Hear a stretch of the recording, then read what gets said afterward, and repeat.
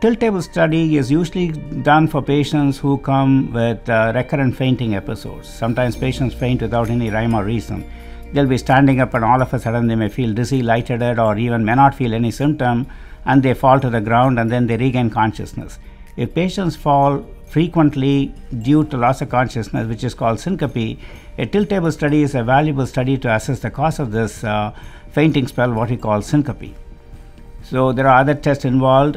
So tilt table study is a simple non-invasive study. The patients are given instructions. They'll be put on a table. The table will be tilted to about 80 degrees or so. Actually, the patients are standing with the table behind the back. And we monitor the pulse and blood pressure every 2 minutes. And the study duration is variable. Some people do it for 20 minutes. Some people go for 40 minutes or so. My protocol is usually 20 minutes baseline. At the end of 20 minutes, if they don't experience any symptoms, I give a puff of nitro underneath the tongue.